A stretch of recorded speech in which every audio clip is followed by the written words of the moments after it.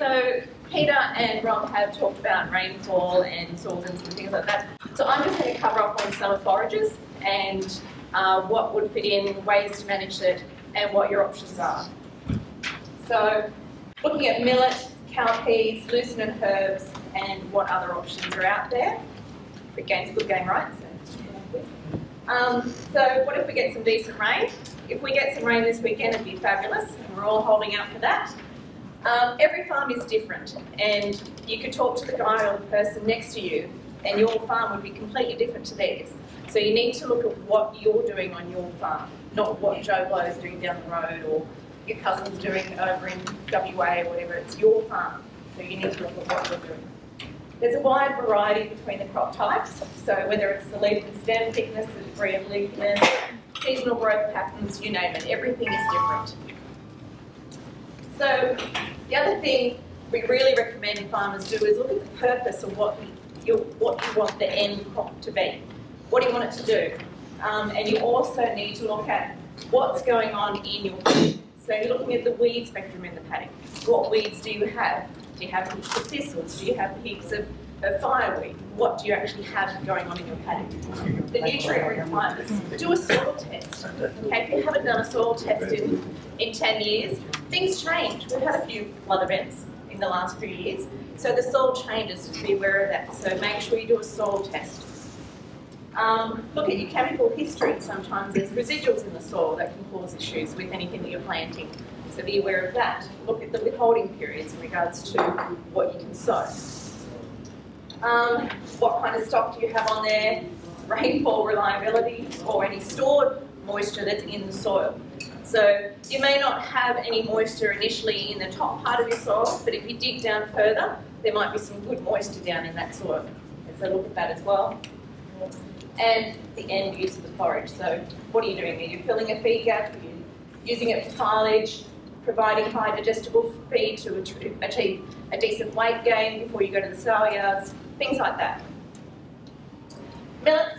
Millets have been around for years. They provide some really useful quick summer crop options.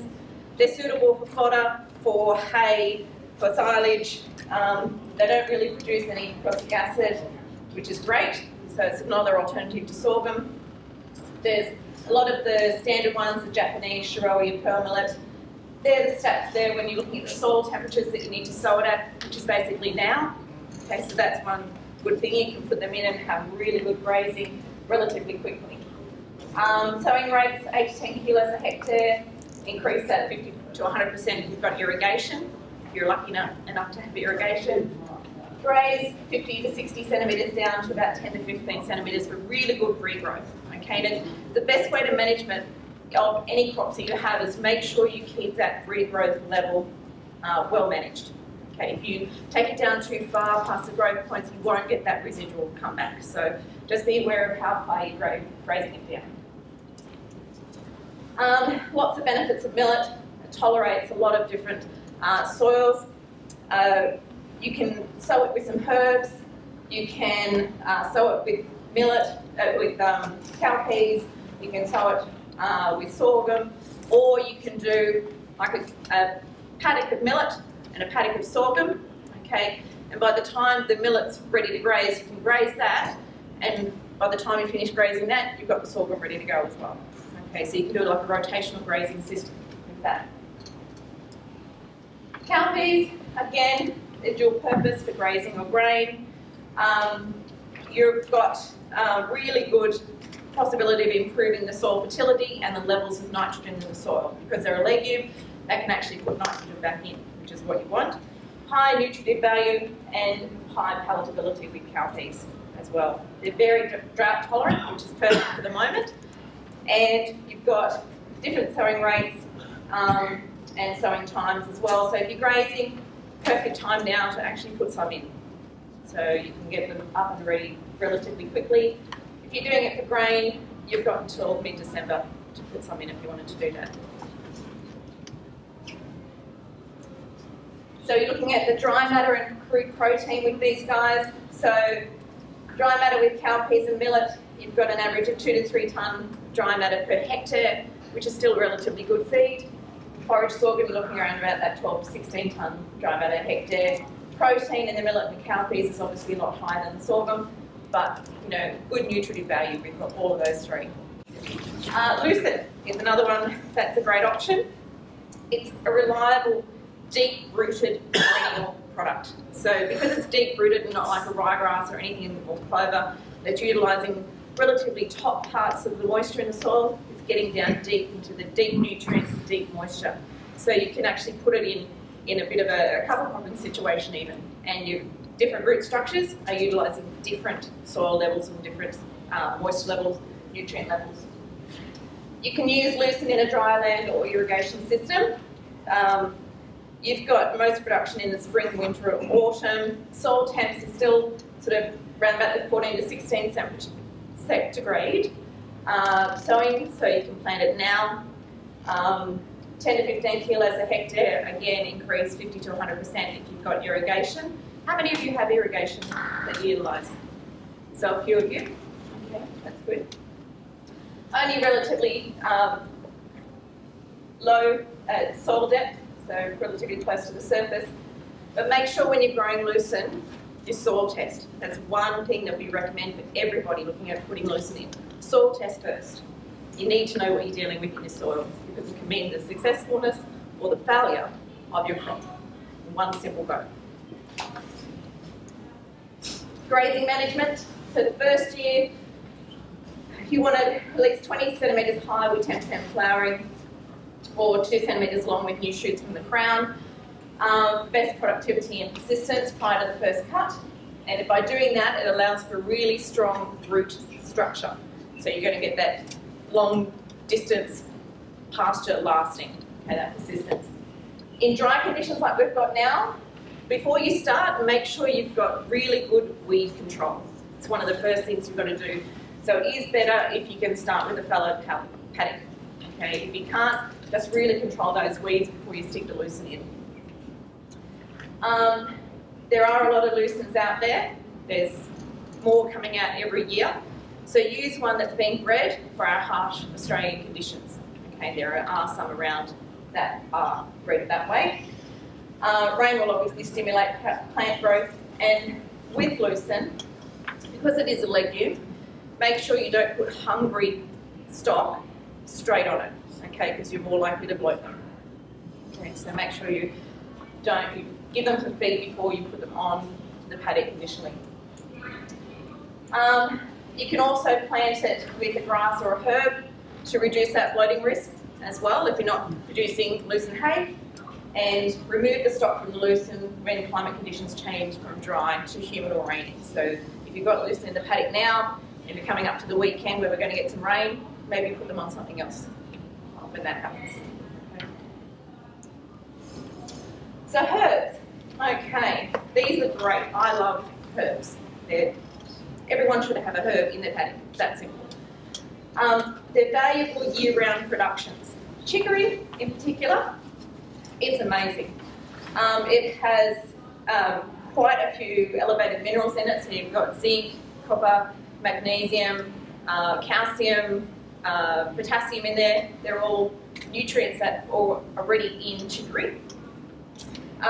You can put your cattle or your sheep on these herbs 3 to 4 weeks before the stockyards, and you're actually going to boost your beef on the cow, okay, or the beef on the sheep as well. So they actually have a lot of good value because they're digested within 2 to 3 hours.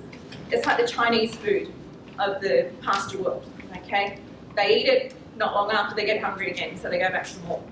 Okay, so think about it that way. Think of putting chicory in. You don't need very much. The sowing rate is so little. It's not like you have to use 25 kilos a hectare of this stuff. It is quite expensive, but it's so worthwhile. You can stick it in your system. What else? Oh, they are resistant to diamondback moths and cabbage butterfly as well. So if you're looking at tossing up between putting a herb in and putting a brassica in, and you have those issues with the brassicas, maybe stick a chicory in. Make a chicory in instead. The downside is, with the chicory, there's not a lot of herbicides that you can use on them because they are part of the thistle family. So if you have thistles in your paddock at the moment, just be aware that they will still grow with chicory in your paddock. So you're very limited in regards to what you can use as herbicides to control those broadleaf weeds. Plantain, this is another great product. Again, really good source of key minerals. Both of these are perennial herbs that will last up to 5 years. They've both got really good drought tolerance because they've got those really deep roots, again, getting right down into that deep moisture. So they're going to last. So if you've got a paddock of chicory at the moment and it's looking very, very sad because it's not getting any water, it could get like 1 mil of rain on that paddock and it'll just shoot back up again. Okay, it's very responsive to rainfall. Same with plantain. And you can add these to the paddocks with grass, lucerne, anything like that as an extra benefit for your livestock. Have any of you used any of the herbs before? How did you find it? They're fantastic. Fantastic? Yes, yeah, chicory and plantain, the raspberry, very good. Yep. Anybody else? Yeah, chicory, right. Yep. Yeah. Are you using it before you take the stock onto the sale yards, or are you just using it as a general pasture? I've been cutting it with silage and let the rest of the herbage dry. Yep. And just leave the moisture in the chicory. Yep. It's quite slow drying. Wrap it, and it just cooks it enough to make it really beautiful stuff. Yeah. Yeah. And it's a very sweet product as well. So if you've got it in a paddock and you've got something a little bit not as palatable, they'll eat the chicory first. Okay. And then by the time the other stuff's sort of a bit older, then they'll eat that as well. But they'll also always go for the chicory or the plantain first. So, what to do when we get the rains? So, as others have suggested, apply fertiliser inputs to the most appropriate forage for the greatest value.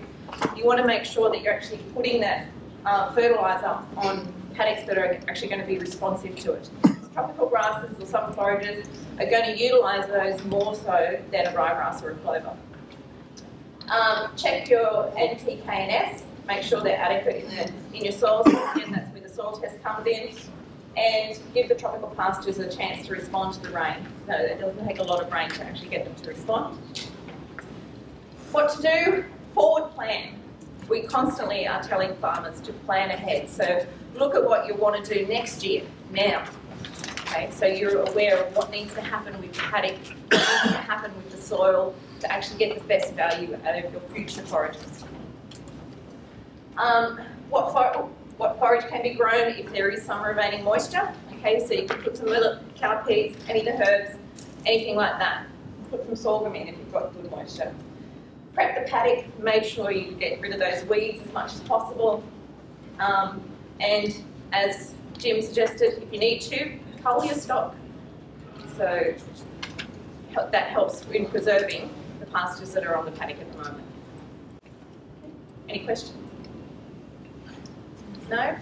I know it was very quick, very basic sort of overview, but we should be back on time now.